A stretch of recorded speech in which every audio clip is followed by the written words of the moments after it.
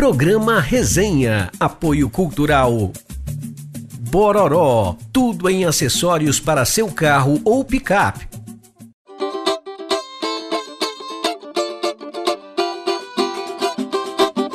Se você quer curtir, que venha música boa, esporte, amizade, aqui no programa Resenha. Olá você, mais uma vez, seja bem-vindo ao programa Resenha, aqui direto do Mr. Beer Verbo Divino, na Zona Sul de São Paulo, onde eu recebo sempre meus super convidados. E hoje, já vou pegando aqui um alô dele, o jornalista Paulo Guilherme, autor aí de alguns livros importantes dentro do futebol, que nos dá o prazer de estar aqui no Resenha. Paulo, obrigado por ter vindo, obrigado por ter aceitado o convite. E vamos bater muita bola aqui sobre futebol, né? Eu que agradeço, Boni, a oportunidade aqui de participar do Resenha. Acho que tem muita história bacana pra gente conversar e contar. Aliás, história sobre futebol, na tua carreira tem muitas, né? Sem dúvida, né? Tive o prazer de aliar a profissão de jornalista com um tema tão importante e bacana que é o futebol, apaixonante, né? E escrever livros também sobre a posição de goleiro, que você conhece muito bem, também a posição de lateral direito, lateral esquerdo, então sou muito apaixonado assim pela história do futebol também. Nós vamos falar muito sobre esses livros e de histórias do futebol. E agora esse que eu vou apresentar, um talento, aliás, talento dos grandes, apesar de tão jovem. O músico João Vitor, 15 anos, João? 14 anos. E com esse talento todo. Que isso, obrigado. Legal, obrigado por ter vindo, viu? Eu agradeço o convite. Sabe, é animal o nosso programa, dá esse tom musical. Eu fiquei muito feliz de ver a palhinha aqui antes da gente começar a gravação. Muito legal mesmo. Obrigado mesmo. Então vamos lá. Daqui a pouquinho a gente volta, a gente sai para um rápido intervalo comercial. Mas fique aí, um pouquinho aí do João Vitor. Você vai ver se eu estou falando a verdade ou não.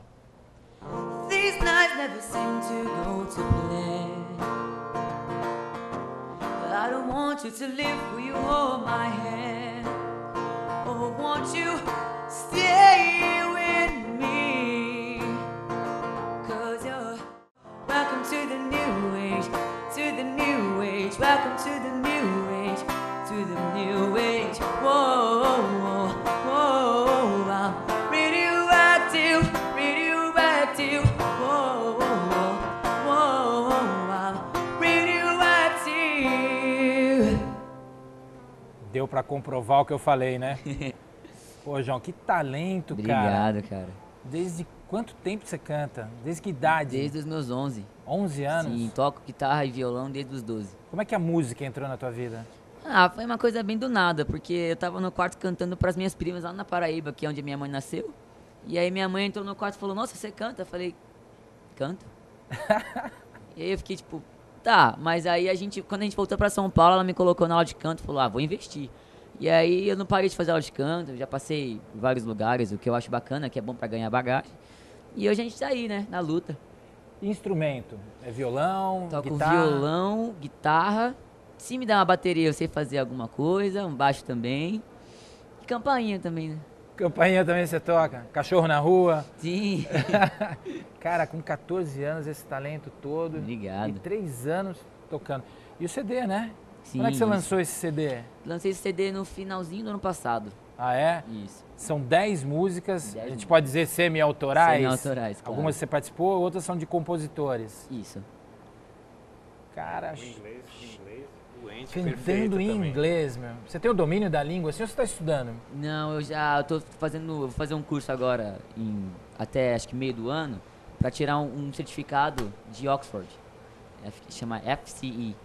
E é pra um certificado, basicamente, se eu conseguir tirar, se der tudo certo, se eu conseguir tirar com 15 anos, eu vou poder dar aula de inglês, o que eu acho muito bacana já. Caramba, que talento, hein, Paulo? É verdade, né? E hoje a molecada Obrigado. tem que investir nos talentos, investir em educação, aprender. O pessoal pega idioma muito rápido, essa molecada, né? Com as novas tecnologias, então parabéns, João. Obrigado. E essa tua vida com o jornalismo esportivo? Começou cedo também, uma paixão pelo esporte. Por onde começou isso? Olha, a paixão pelo futebol, pelo esporte, é desde que eu me conheço por gente, assim, né? Eu nasci 3 meses antes do Brasil ser tricampeão lá no México, né? E eu acho que meu primeiro contato com futebol foi bebezinho, a minha mãe comigo no colo vendo o desfile da seleção brasileira no Corpo de Bombeiros, já com a taça. Júlio Rimet subindo a Brigadeiro Luiz Antônio aqui em São Paulo. A minha avó morava bem de frente assim para Brigadeiro. Esse já foi o seu primeiro contato? Primeiro contato. E aí, criança assim, gostava de futebol e tal, e fui morar em Ribeirão Preto, e o meu pai foi professor do Sócrates, na Faculdade de Medicina de Ribeirão Preto. Caramba! Então a gente ia lá, e meu pai também foi médico da mãe do Dr. Sócrates, né? E você teve essa relação, esse contato com ele? Assim, eu ia quase todos os jogos do Botafogo lá, quando o Botafogo foi até campeão do primeiro turno, em 1977, né? E eu queria muito conhecer o Sócrates, e meu pai, calma filho, calma que eu vou te levar para conhecer. Eu falei, não pai, eu quero conhecer o meu ídolo e tal. Aí um dia meu pai virou, filho, vai ter aniversário, a mãe do Sócrates me convidou para o aniversário dela, vou te levar, que você vai conhecer ele lá na casa dele. E falei, pô, beleza pai, botei aquela roupa, melhor roupa, vou conhecer roupa o Dr. de gala Sócrates. para conhecer o doutor. Entramos lá na festa de adulto, né, pô, tô aqui só para conhecer o ídolo. Aí meu pai volta assim, filho, desculpa, o Sócrates não tá, tem jogo do Botafogo não sei aonde, ele não veio. Aí veio a frustração. Tá só o irmãozinho dele ali, o Raí. Aí eu olhei e falei, eu não vou falar com esse moleque. Mal sabia que anos depois o Raí ia ser um dos maiores ídolos da história do São Paulo, né? Seu colega aí. De algum tempo atrás, né? De algum tempo atrás. E aí o jornalismo entrou quando na tua vida? Aí desde pequeno eu lia placar, eu aprendi a ler vendo tua leitura era reportagem, essa? Placar, manchete esportiva, reportagem edição de esportes do Jornal da Tarde, vendo o Jornal de Esportes e tal, ali que eu aprendi a ler, né? E aí quando eu fui vestibular, não tive a menor dúvida, vou fazer jornalismo. E graças a Deus, logo no primeiro ano da faculdade, eu já tive uma oportunidade de fazer estágio lá no Jornal da Tarde, na área de esportes. O meu primeiro dia lá na redação da editoria de esportes do JT foi o dia que a fogueteira jogou aquele rojão no Rojas. No Rojas. Brasil e Chile, eliminatórias de 89. 89. E foi incrível, porque além daquele acontecimento, né, acho que o João não era nem nascido. Não. O Brasil e Chile disputavam uma vaga na Copa de 90, né? O Brasil precisava ganhar. O Brasil precisava ganhar, não, acho que precisava empatar. Empate. E aí o jogo tenso e tal, e o Chile, aquela rivalidade, e o Chile falou, não vamos perder o jogo de jeito nenhum. Se acontecer alguma coisa, a gente vai aprontar aqui. O Brasil fez 1-0 com o gol do Careca. E aí uma hora lá, uma mulher jogou um sinalizador no gramado perto do Rojas. A famosa Rosemary, né? Rosineri. E aí o Rojas olhou aquilo, fez aquela encenação toda, lá cortou o supercílio, saiu sangue, foi o diabo, saiu carregado, o jogo acabou ali. Enquanto aquilo acontecia no gramado, eu vi no lado do jornalista como que a redação se mobilizou rapidamente para cobrir aquele fato surpreendente, que ninguém imaginava que o jogo ia acabar de repente, com aquela confusão. E numa época que não tinha internet, Na época não tinha internet, Twitter, Instagram, não tinha nada. Ninguém tinha celular para tirar foto. E aí um fotógrafo do jornal O Globo conseguiu flagrar a hora que o sinalizador cai e o Rojas olha para trás, caiu longe dele, daí ele vai andando para trás e cai perto do negócio para fingir que acertou ele. E ali desmascarou toda a farsa, o Chile foi suspenso e o Rojas foi banido. Foi o Jornal da Tarde que deu esse furo? A foto foi o jornal O Globo. Foi o Globo, né? O jogo foi no Maracanã, o Globo estava com vários fotógrafos lá, que é do Rio de Janeiro. E aí, infelizmente, a FIFA foi bem rigorosa, o Chile foi suspenso, acho que por 4 anos, e o Rojas... O Rojas pagou um preço alto, né? De nunca mais poder exercer a profissão. A profissão. Ele era o goleiro do São Paulo na época, eu me lembro. Goleiro do São Paulo, exatamente. E curte futebol também, João? Sim, curto. Jogo também, acho legal. Que time você tem do coração? Não tem como discordar, né? São Paulo, lógico. É São Paulo, lógico? Lógico. Por que você é São Paulino? Vamos lá. Olha, na verdade, eu sou São Paulino porque minha mãe me pôs no quarto e falou, se você não sai desse quarto São Paulino, você não sai daí. Eu falei, mentira.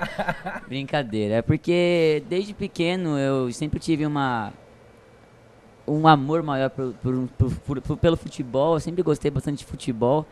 Mas desde que eu me conheço por gente, quando eu via Rogério batendo falta, quando eu vi poucas coisas que eu lembro da Libertadores 2005, eu fiquei, nossa, que time, que raça. E desde então eu não paro mais de seguir o São Paulo. Encantou. Sim, me encantou e não vejo o João Vitor torcendo para outro time. Legal. Depois nós vamos falar um pouquinho do futebol você jogando, tá? Eu quero saber um pouquinho mais disso. Beleza. Ô Paulo, jornalista esportivo tem time de futebol ou não? Todo tem que ter, né? Assim, se o cara é apaixonado por futebol, todo mundo tem o seu time de coração, como tem seu partido político, como tem seu candidato na eleição. Aliás, é um cidadão, é um ser humano, tem direito a ter, né? Tem direito a tudo. Tem seus cantores preferidos, mas no exercício da profissão ele tem que saber direcionar, né? Ser isento, ouvir todos os lados envolvidos, ser completamente imparcial. E o jornalista esportivo, né, quando é colocado para cobrir o clube de coração dele, tem dois assim, ou tem cara que se segura porque ou ele é muito apaixonado, ou ele é muito crítico, ou ele pega muito no pé do time, exageradamente também vai pro extremo. Então você não pode ser nenhuma coisa nem outra, você tem que encontrar o equilíbrio, ser idôneo, mostrar lá os fatos que estão acontecendo, ouvir todas as partes envolvidas e o público que tire a sua conclusão. Né? Você já passou por essa situação? Cobriu o seu time de coração? Sim, já.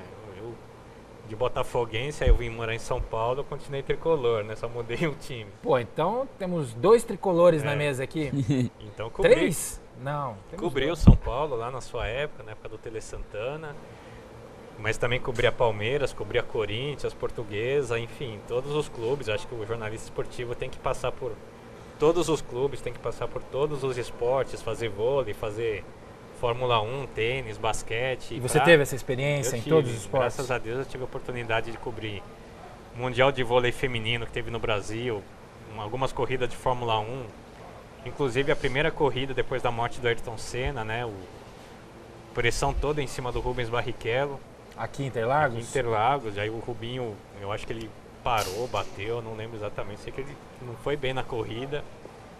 E aí eu perguntei, Rubinho, o que você aprendeu hoje? Porque o Brasil morreu o maior ídolo da história da Fórmula 1. Acho que do esporte, um dos maiores ídolos, né? Aí tivemos que...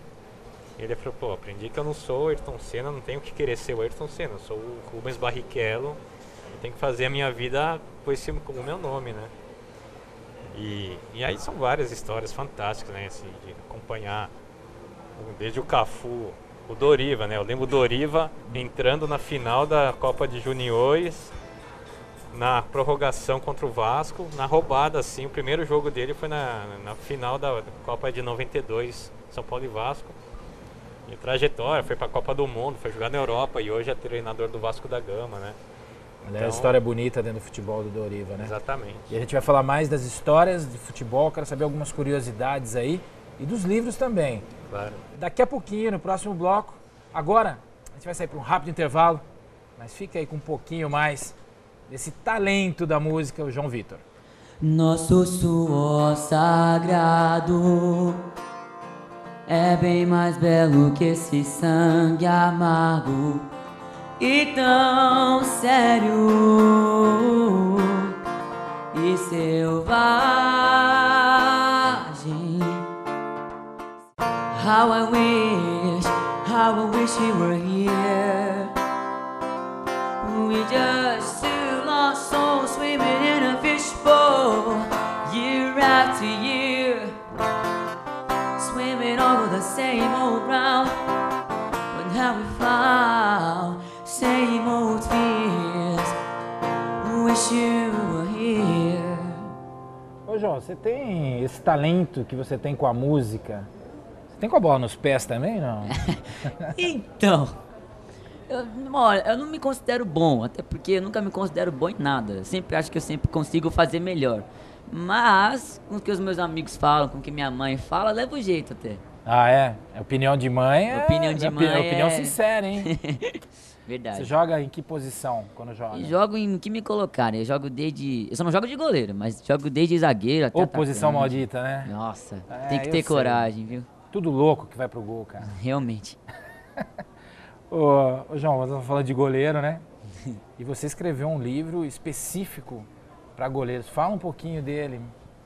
Exatamente, Boni. Eu fiz o livro Goleiros, Heróis e Anti-Heróis da Camisa 1, da editora Alameda. É um bom título, hein? Porque o goleiro é... Ou é uma coisa é outra. O herói da quarta-feira e o vilão do domingo, como ele também é o anti-herói do jogo, porque todo mundo vai no jogo para ver gol. E o goleiro é o cara que tá lá para não deixar sair nenhum gol, né? Os dois goleiros, né? E eu fiz uma pesquisa extensa a respeito da história da profissão. Então, o livro conta desde da criação do futebol lá na Inglaterra, quando não tinha goleiro. O futebol teve 8 anos de existência sem goleiro. Era uma bagunça, era todos contra todos, tinha que atravessar o campo lá com a bola até a linha do outro lado. Depois resolveram, não, mas isso está meio confuso, vamos deixar um cara parado aqui. Aí ficava um cara parado lá atrás, mas não podia pegar com a mão. Até que os estudantes lá de Cambridge, né, falaram, não, vamos herdar um... Vou pegar um cara legal, talentoso, cara legal pegar a bola com a mão. Que usa a regra do rugby, né? Que no rugby você pode pegar a bola com a mão, e era o esporte que era mais praticado na Inglaterra na época.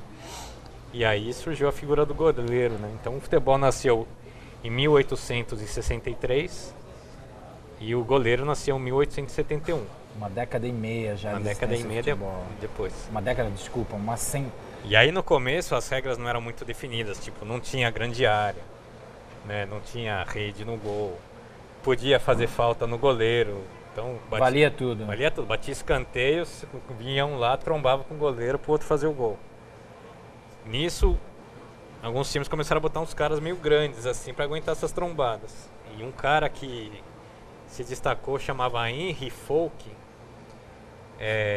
lá na Inglaterra, virada de 1800 para 1900. Ele tinha 1,90 m e tantos, 170 quilos. Caramba! O cara trombava com ele e voltava para o meio de campo, né? Era o maior goleiro do mundo, sem dúvida, pelo menos em tamanho.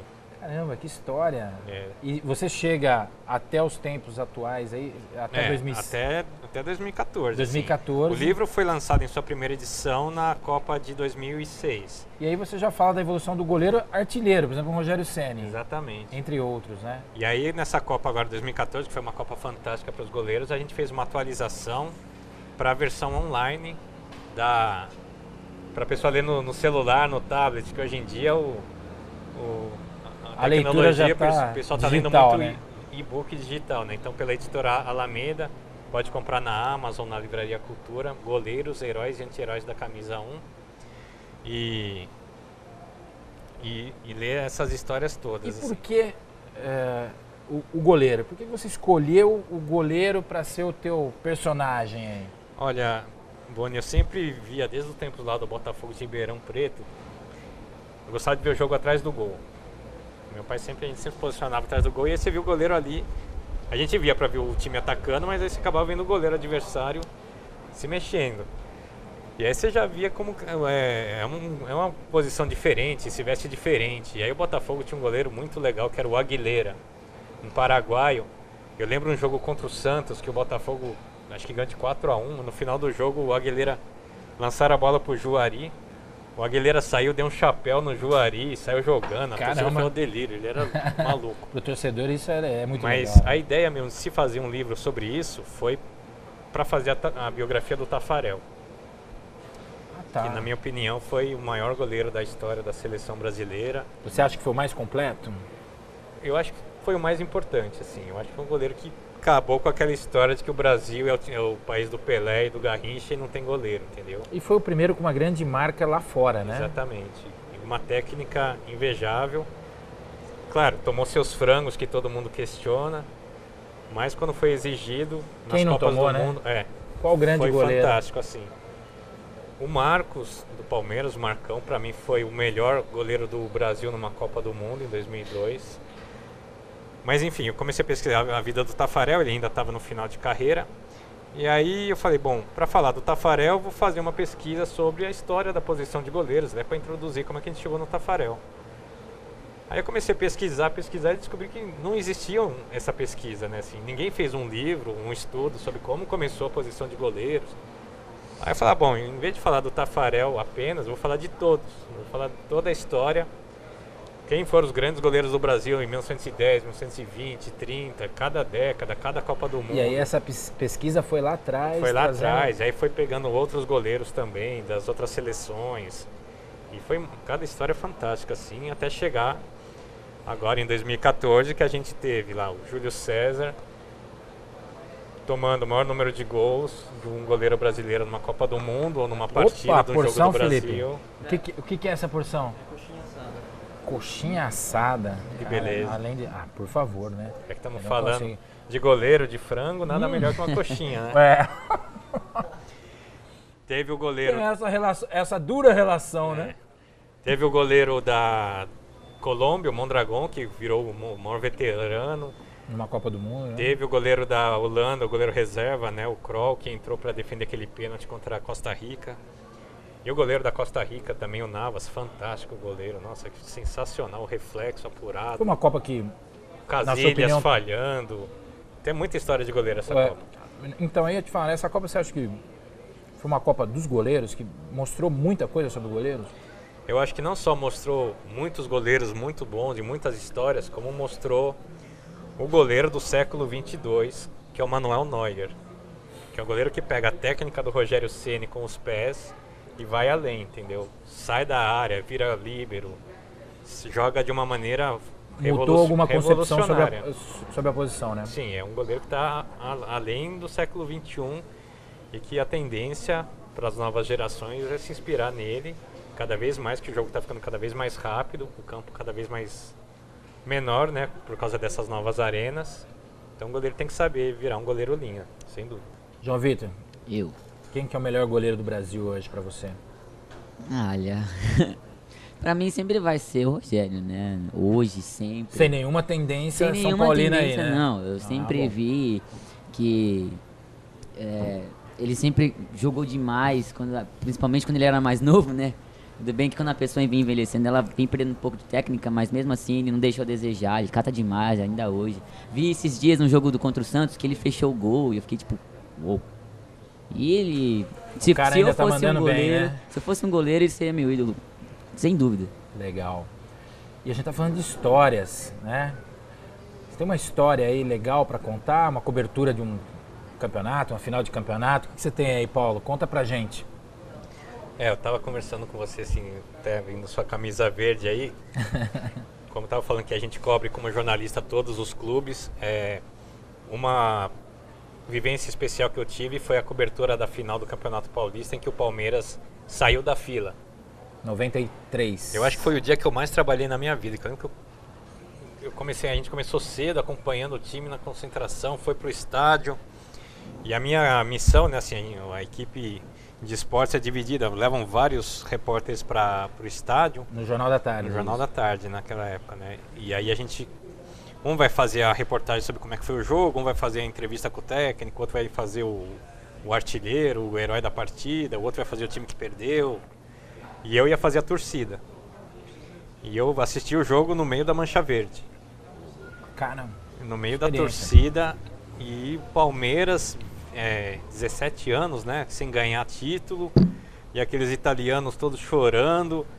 Na hora que começou o jogo e o Palmeiras começou a fazer gol, né, o Ronaldo foi expulso, o goleiro do Corinthians, e o Palmeiras fez 3-0, e aí teve prorrogação, porque o primeiro jogo o Corinthians tinha ganho com aquele gol do Viola, que ele imitou o porco.